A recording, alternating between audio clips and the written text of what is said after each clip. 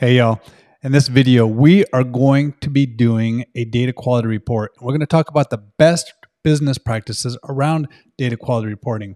We'll start with a business requirement. We'll understand what the business needs from us and talk a little bit about that. We will then create a view, and inside that view, we will name a test field. We will add a case statement. Then we will talk about naming conventions for saving the view. We will follow up at the end with testing. How do you do positive, negative testing? And with that, let's get to work. Let's start with the business requirement. And this is the why behind all data quality reporting. I'm going to give you a real story from a client many years ago, but we went live with SAP. They were supposed to be putting in new products, creating the BOMs, routings, production versions for these products because they're producing products. Well, one night, right after go live, we had someone, and I'm sure it wasn't deliberate, but somebody missed a production version. On the line, they were unable to release the production order from the SAP system. That line was down for 2 hours at $70,000 an hour cost to that plant. That's why data quality is reporting, and that's why it's going to be important for us to understand the business requirements for any report that we write. In this example, we're just going to take a product and we're going to compare it to production version table. We're going to see if all of the products have production versions. And it's a little more complicated than that in real life. But for this example, we're going to keep it simple. And that will be the business requirement. Now that we have our business requirement and we understand what the business is looking for, which is a list of products that all have production versions, we're going to create a view in SQL Server. So I'm already in SQL Server and I'm just going to hit new view. And the first thing I want to do is just get the products listed out here. So let's grab the key fields that I want, which are product ID, name, and product number, and run that. Well, you can see we have 295 records. So the test is going to be, do we have 295 production versions that go with these products? Well, I have another table out in the system called production version. And I'm going to put that in there. And as you can see, it just has 2 fields. Now, again, real life, there's going to be more fields than that, like in an SAP system or Oracle system or whatever you're working in. But for example, again, I just want to keep it clean, keep it simple. So I'm going to actually do the join from product ID to product ID. Now, when I join this, because of the way an inner join works, if there are 295 matches, we will get a record count still of 295. Guess what? We still have 295, which means in this case, we have good data. All of the production versions are created.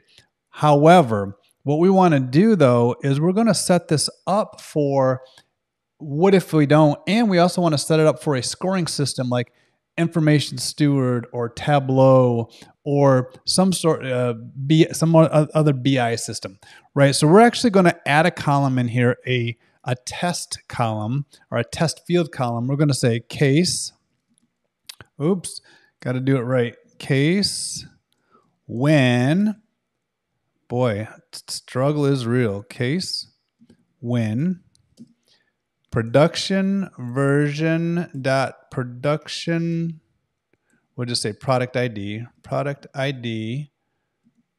is null, then it's going to be a fail, else it's going to be a pass.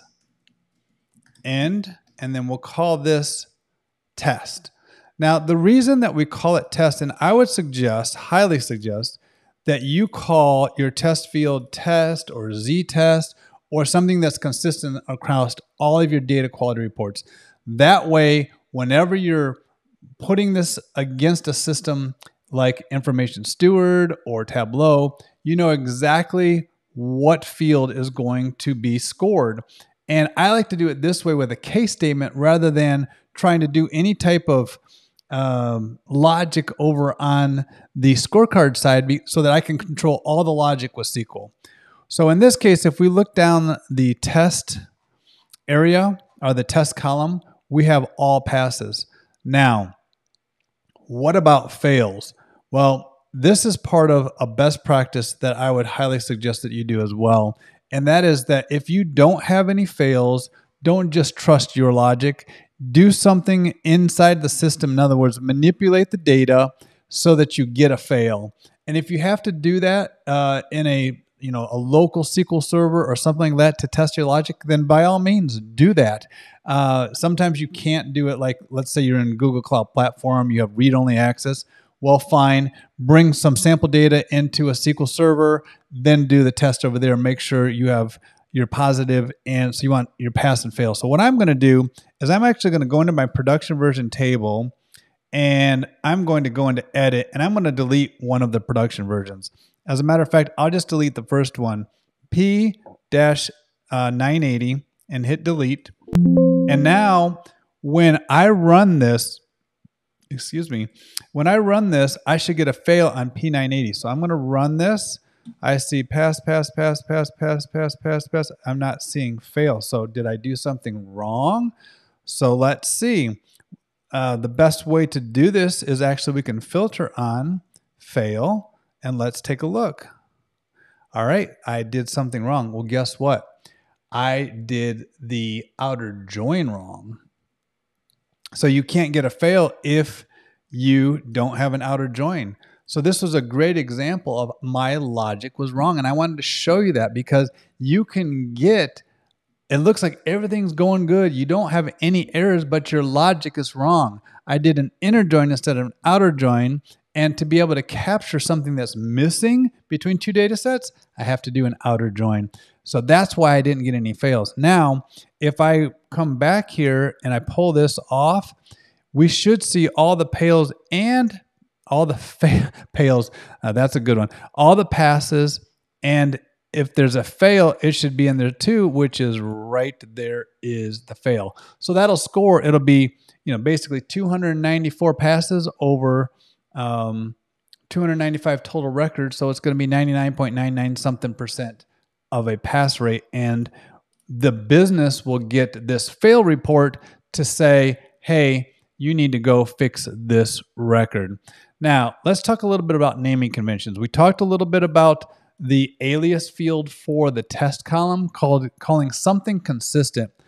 What you want to do for your naming convention on your views is you want to come up with some way to organize these things. So many of the projects I work on have hundreds, if not thousands of views, and you want to be able to find them. So you might want to do something like DQ underscore to separate the data quality views out from all the other views that are in your repository. And what we like to do is like DQ underscore, and then we do something like the main functional area, like product, vendor, customer, and then underscore whatever else is going on. I would shy away from putting the actual criteria inside of the name because that criteria will change on you. I guarantee the business will change the requirements from time to time, and then you'll have to rename your views and so on and so forth. So I'll try to stick to something about the tables, the fields, the functional area. So what I'm going to do in this case is I'm just going to name this DQ underscore, and we'll call it product and production version, and I'm going to give it an underscore V so that we know that it's a view. I'm going to hit OK, and now we have a data quality report. Look, I hope this is helpful, and if it is, I want to just really encourage you to subscribe to the channel because I'm actually going to be in the near future creating a data quality system from start to finish. We'll start with the data quality report. We'll go all the way to a Tableau dashboard with some charts and fail data, so on and so forth. Have a great day.